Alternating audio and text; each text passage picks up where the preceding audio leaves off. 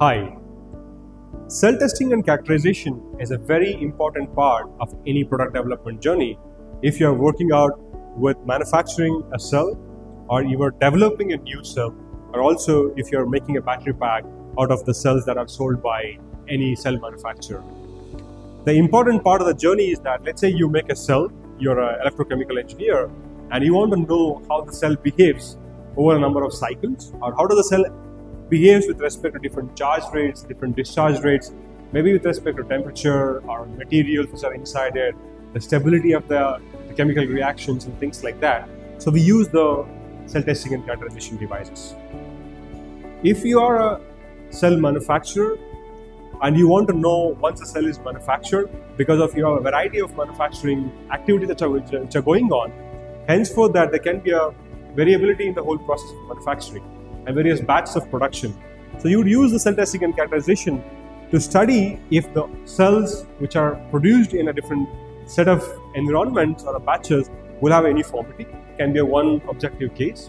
And also if the cells that we are trying to produce and give it to a customer will have a stability with respect to number of various parameters such as charge conditions, discharge conditions, and also temperature conditions as well. Let's say if you're a battery pack manufacturer or an OEM who would like to choose the cells for making a battery pack, you're going to have that cells for a various number of battery packs. It's very, very important to know what is the behavioral characteristics of the cell with respect to the age of the cell, how it behaves over the number of cycles, and in that period of it, the cell can be subjected for different charging rates or even different discharging rates, or even at various different environmental conditions when the battery pack is running in the roads. So henceforth, the cell testing is a very, very crucial role for a person to know about when they're trying to work on making a cell or even manufacturing a cell, or possibly in manufacturing the battery packs as well. And also the cell testing and characterization gives a very in-depth understanding of the behavior of the cell, such that we will be able to use that data as a part of developing a battery management system in such a way that a battery management algorithm development engineer is wise to know how the cell behaves at a various given conditions, so that they can better prepare their algorithms to adopt for such kind of conditions. Henceforth, as I said, these four perspectives of importance of cell testing. The cell testing equipments which are here, to give you an idea, will come with various different number of channels, different number of current ratings as well. Here we have a cell testing and characterization device which is 5 volt, 20 amps in range. That means we can test a cell given at a maximum charge or discharge up to a 20 amps. So we will not be able to go more than that. With the help of this machine, so we will be able to do that up to a 30 amps. It's a 5 volt, 30 amps machine. That means you can subject the cell up to a maximum of 30 amps for a charging or for a discharging condition. In the same way, we also have a 12 amps machine, so where it is 5 volt, 12 amps. So, but you can subject the cell maximum up to a rating of 12 amps, either for charging or for discharging in place. So each of these machines will come with the number of channels.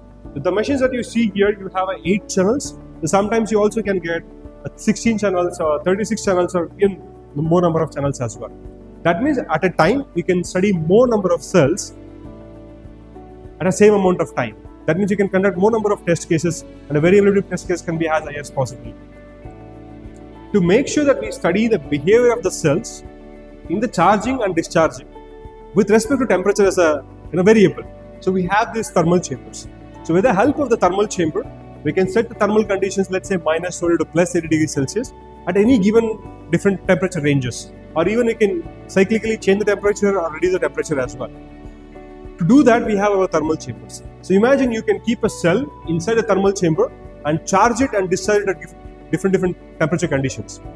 That gives you a behavior of a cell at those different temperature conditions. So that is what the cell testing and characterization machines will enable you to do that. Typically, we perform a test such as an OCV test, that is called open circuit voltage test. We can perform charging test, discharging test, and again the charging test and discharging test are different charging rates, either higher C rates or lower C rates and nominal C rates in place. And also we can perform tests such as HPPC, hybrid pulse power characterization test, which helps us to study the DC internal resistance characteristics. And also we can perform tests such as DST, that is dynamic stress test. That means we can continuously vary the charging or discharging current, and then we can also study the behavior of a cell. What we study is basically the voltage response of the cell. Either during the charging process we put a DC current in, during the discharging process we pull the DC current out. For that we get to know how the voltage behavior of the cell is going to be. So with the help of this, I'll just give you a quick idea of a cell's characterization. So with the help of these machines, we can acquire data. So we can see here that we are performing different test cases. So with the help of different test cases, we can subject to see how the test is being performed, how the graphs are also coming out. Even we can collect this data and we can even save the data as well. So for our any given test scenarios. For example, here we may be performing a typical OCV test or OCV test with intermittent pulses.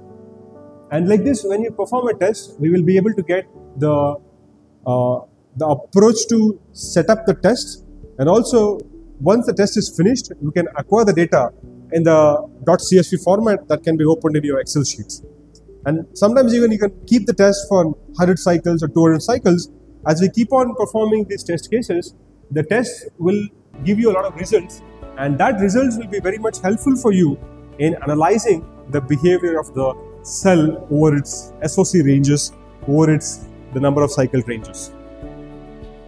So now once we know such kind of a test data, once we have such kind of a test data, we can perform enormous amount of modeling cases, we can study the behavior of the cell, we can also identify whether the specific cell will suit for an application or not, will not suit for an application, or in a case that whether the cell manufacturer is telling you something in terms of the data sheet, whether really the cell will be able to give you that output performance and without having any of the issues as an outcomes for the cell in its place.